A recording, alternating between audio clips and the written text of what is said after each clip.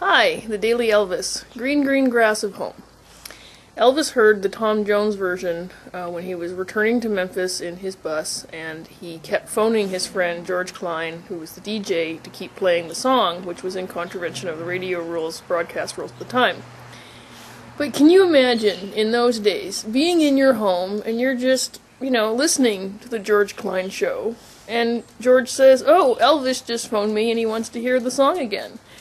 And then George starts talking about Elvis's, how close they are to Memphis. What an extra, a lifetime radio bonus thing that you would get that is really comparable, I guess, to following your favorite celebrities on Twitter and Facebook and blogosphere, blah, blah, blah stuff. And it's really interesting to sort of look at, the Daily Elvis and see what was the technology at the time and what a different world it is for celebrities and, celebrity consumers.